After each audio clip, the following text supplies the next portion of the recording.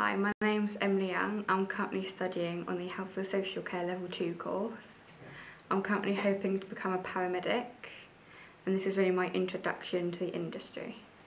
I think the best thing about the course is all the information that you actually get from it. It's not all of the same thing. They break it up into fun little parts. My plans when I finish with this course is to progress onto the Level 3 course, and hopefully at the end of that either go to university or get an apprenticeship. This course is really helping me because it's like an introduction into the health and social care world. The thing that I'm really looking forward to in the Level 3 is all the anatomy and biology and all the infection control.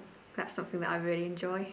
I'd recommend this course to anyone who wants to go into the health and social world, but you really have to be dedicated and hardworking.